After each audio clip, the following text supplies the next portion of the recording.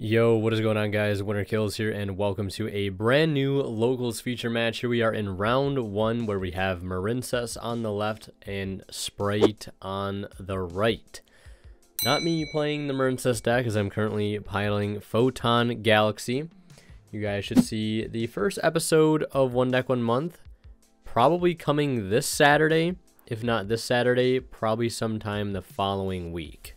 So let's go ahead and hop right into this match here. We are going to see my friend Colin actually on the right here, starting with the Nimble Beaver. And that is going to bring out a copy of Nimble Angler. And I should also mention our player on the right, Devin, he is on the Marincess deck, and he's been on it for a couple weeks now. Prior to that, though, was playing exclusively Tearlament. So I got to give him props for switching over to what was really the better deck all along, wink wink. But either way, we're going to see him go into Gigantic. He'll attempt Gigantic effect. It's going to get slapped by an Impermanence, as you would expect. And we're going to see him summon Spright Blue to continue to extend here. And in hand for our Marincess player, I'm seeing Dive, Battle Ocean, Cyanide Mining, and Ghost Spell and Haunted Mansion. I feel like the Ghost Spell is going to put in probably next to zero work here. Elf was normally the best thing to Bell. I guess you could argue it still does stop Toad trying to negate a monster effect, so that is one thing you could have potentially going, you know, for that Bell right now, but or yeah, no, I was gonna say you can't stop the graveyard effect of Anglers it summons from deck. So speaking of Angler, this one is going to resolve. It's going to bring out the remaining 2 copies of Beaver from the deck, and we'll see what he's going to make now.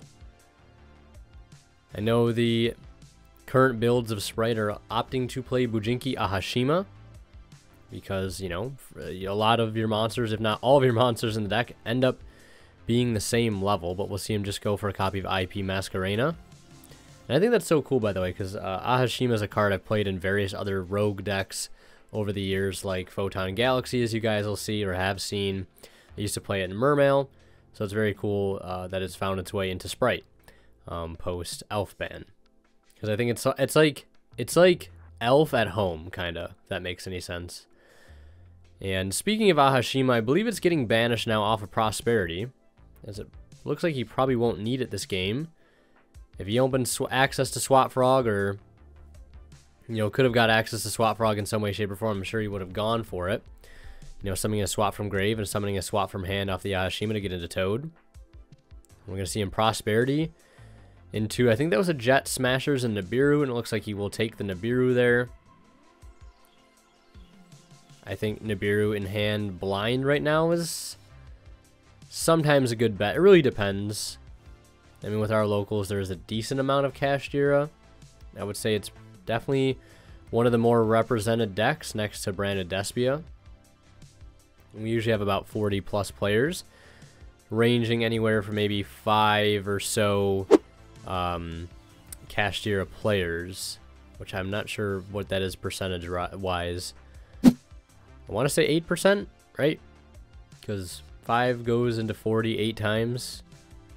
Yeah, I think that makes sense. Yeah. So we will see that Bell get some value here. And it's going to be just discard fodder, essentially, for Cyanide Mining. And it will grab a copy of Blue Tang. It looks like the draw for turn was a copy of Pascalis, as long as I saw that correctly. And my friend Colin has definitely played against the Marincess deck before.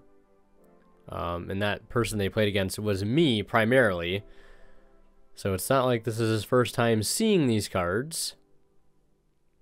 So definitely knows his way around the deck, for the most part. I don't want to give him too much credit. So we'll see him normal summon the Pascalis. That will go through, bringing out Blue Tang. Blue Tang effect here is going to go ahead and dump Spring Girl, and we're going to see a Book of Eclipse go ahead and get activated here. Main deck to Book of Eclipse, not surprising. A lot of hate for Kashtira in the main in forms of Nibiru and Book of Eclipse. And that is going to be a pretty good time to Book of Eclipse. Puts him on have another extender. The only extender in hand they could have would be like exactly Spring Girl, or exactly Dive, or Battle Ocean plus Dive, which, you know, unfortunate for our Spright player, that's exactly what our Marincess player has. They do have the perfect follow-up here. So they're going to go ahead and activate Battle Ocean, and they're going to go ahead and slap down Dive as a result. Because you might as well go out here and go to summon from the deck. We know Smashers is still in the deck because it was revealed off that Prosperity, and he elected not to take it, so that other set I think is unknown. And we're going to see him go ahead and summon out Mandarin, of all things. And this is going to proc the effect of Spright to detach from the set Gigantic. And bouncing back the Mandarin. Yeah, I'm not sure why you summon Mandarin there. I think you definitely just summon, like, Spring Girl. Because I always forget that Spright has that other effect. But I feel like you summon Spring Girl because even if they bounce it, right, you can just summon it from hand by banishing the other Spring Girl from grave. It's definitely a losing position either way, no matter what you grab at this point, because they have, again, the Spright bounce, and they still have Nightmare Unicorn plays with the IP, which we're seeing now. And it's going to shuffle the Pascalis back into the deck. And end phase, he's just going to go ahead and let the Book of Eclipse fully resolve here. He'll get to go ahead and draw one card since one monster of his own was flipped face up. And also in end phase, we're going to see a copy of Spright Starter. And that's going to bring out blue, take 11. But before you can go ahead and resolve the effect of blue, we are going to game 2, guys. Reminder to subscribe to the channel if you have not already. Would love to get to 30,000 subscribers this year. Definitely a big goal of mine. So if you want to get notified and see, you know, my content when it gets uploaded, feel free to hit the subscribe button. Would greatly appreciate that. And also leave a like if you haven't already. And don't forget to check out the other ways you can support the channel down in the description below if you've already done both of those things. Which, thank you if you already have. So we're going to see Marincess go first here in game 2. They're going to go ahead and start by normal summoning Spring Girl and linking into Blue Slug. And they're just going to use the Spring Girl to add back the Blue Slug rather to add back the Spring Girl. Special summon Seahorse from hand to the zone that Blue Slug points to. Link that off into Sea Angel. And they're just going to do Chain Link 1 Sea Angel. They don't have a Chain Link 2, just so CL1 Angel to add a spell. Now, I always try to chain block my Sea Angel when I play Marincess, just because Ash is still a hell of a card right now. Mainly because Brand Infusion. And then we're going to see him resolve Desires now that he's got the Battle Ocean out of the deck. Most likely a one-of, but it also looks like that is not a one-of, because I did just see him banish a Battle Ocean, and I'm personally a fan of double Battle Ocean, so I like to see that here in the list. And it looks like he drew a Dive and a Wave off of that, so it's nice to see that the Wave is already out of the deck at this point, which you could argue maybe he could have waited to use the Pot of Desires until after he resolved the effect of Triangle. I think that would have been a little bit better. Definitely a little risky play there. But it is what it is. It's kind of working out for him here. So we're going to see the Dive bring out a Pascalis. That's going to bring out a Spring Girl from hand, allow him to get access to Bahamut Shark. Bahamut Shark effect attaching to go ahead and bring out Totally Awesome Link 2 into Anemone. Anemone effect targeting the Spring Girl in grave. All while we still haven't used the effect of Spring Girl yet to go ahead and summon from grave. We're going to link those both, Bahamut Shark and Spring Girl, into Marincess Crystal Heart. And this is what allows you to make your Marincess monsters unaffected by your opponent's card effects by summoning a Link monster in the EMZ using Marincess Crystal Heart as material, but it's only while the field spell is active.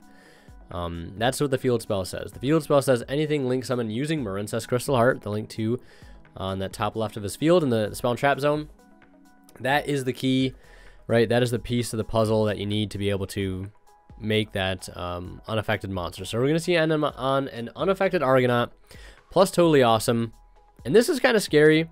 This is one thing I've been dealing with a lot lately is Lava Golem, especially with playing Photon, like a deck that notoriously tends to end on 2 monsters, at least 2 monsters, and that's like one of your worst end boards, at least it's Soul Flare number 90.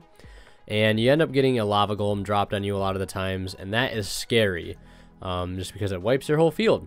And this is the one thing I noticed about Marincess a lot too, is like anytime somebody was playing Lava Golem or Kaijus were in the format, your end boards would just get absolutely deleted whether your stuff was unaffected or not. So I do see why some Marincess builds have moved away from the Ixies stuff, mainly because it does play so hard into Lava Golem. So we're going to see our Spright player turbo into the Mosquito here. And this is basically just a way to get into Zeus. And it primarily goes off the fact that, you know, I think when you attack with it, like it can't be destroyed by battle or something. I don't remember the specifics. It's like Sky Cavalry, I think. Like people are playing it in Spright because it has similar applications like Sky Cav. Allows you to just like swing into something, right? It doesn't die, and you get to, you know, make a Zeus on top of it. So that is what he is trying to go for here. But the wave that was technically unknown in hand, because that was drawn off the Pot of Desires, is going to basically foil those plans. And will not get access to Zeus. So this Mosquito will die by battle here. And he'll take a decent amount of damage. Yeah, I'm not sure the exact effect of it, but I know it's basically just Zeus fodder, essentially. So now we're gonna see him in either the battle phase or main phase 2. Gonna activate starter. Argonaut is going to negate by bringing up the Coral Anemone, and that is going to be it. Spright not having anything else to be able to get through that board. Just lucky didn't have Lava Golem, which I know most Spright builds don't play Lava Golem because they do need their normal summon, but it's just funny how fragile that end board can be. And I can't help but notice how sick that Baron de Fleur mat is. I've been looking at the whole time I've been editing it. That is a very cool OCG mat, and somebody's going to ask me, where did he get it? I don't know. If you guys ever need to ask whose sleeves are what, or who's playmat or what, I know I'm reason to mention this because I get comments like this all the time. Not saying it's a bad thing, it's just like a little much after a while. If the person, you know, the sleeves or the mat you're asking about is not my mat or sleeves, I have no idea. But yeah, feel free to keep asking, I guess. I won't answer unless the person, the very specific person playing in the match happens to watch the video and sees your comment. I just think it's funny. Like, people are always so curious about certain things, and I get it, right? That is a cool map. I imagine you probably only find something like that on eBay or in a Facebook group somewhere. And I just love Baron de Fleur. Will I get a CR1 from Maze of Memories? I don't know. If I can afford it, I'd love to.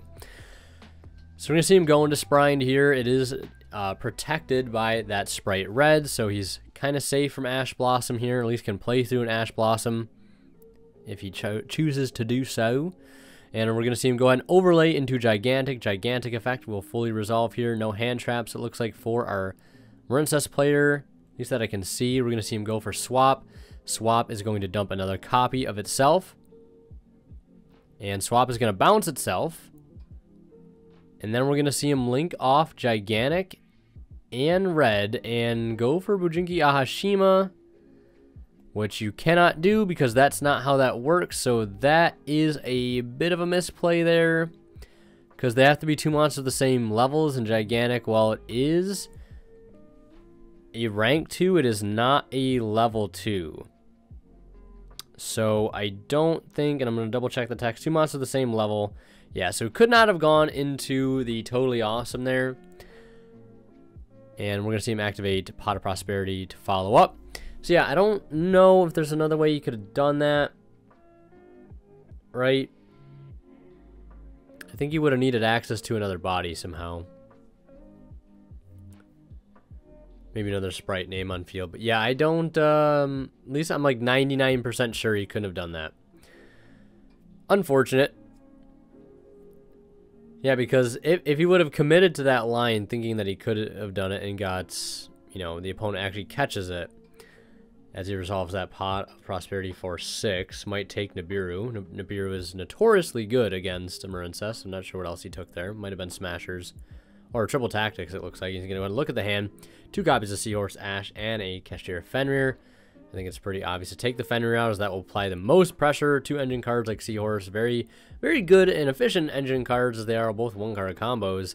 But seeing them both together and on their own going into a board is not really going to accomplish much. But yeah, if he committed to that line there, and, you know, the other player would caught it, that Ahashima does not work that way. They have to be 2 monsters with levels, not ranks. So yeah, that's unfortunate, but we're going to see these the Totally Awesome attempt to activate in the standby phase. It's going to get hit with that Ash that he knew was in hand. Sign-Up Mining is the top deck. Sign-Up Mining is going to discard the Seahorse, attempt to search. It's going to get negated by Toad. Toad will set the Sign-Up, normal summon Seahorse, activate Smashers, and that's a GG. So yeah, Maybe things could have gone a different way there for our Spright player. Maybe not. Who knows? That is going to do it, though. Thank you guys for watching. Last but not least, a huge shout out goes to our Divine Level channel members who are Misfit, HD8 Cyber, Cadillacs84, and Pony Stark. Thank you guys so much, as always, for showing me kind and very generous support of this channel.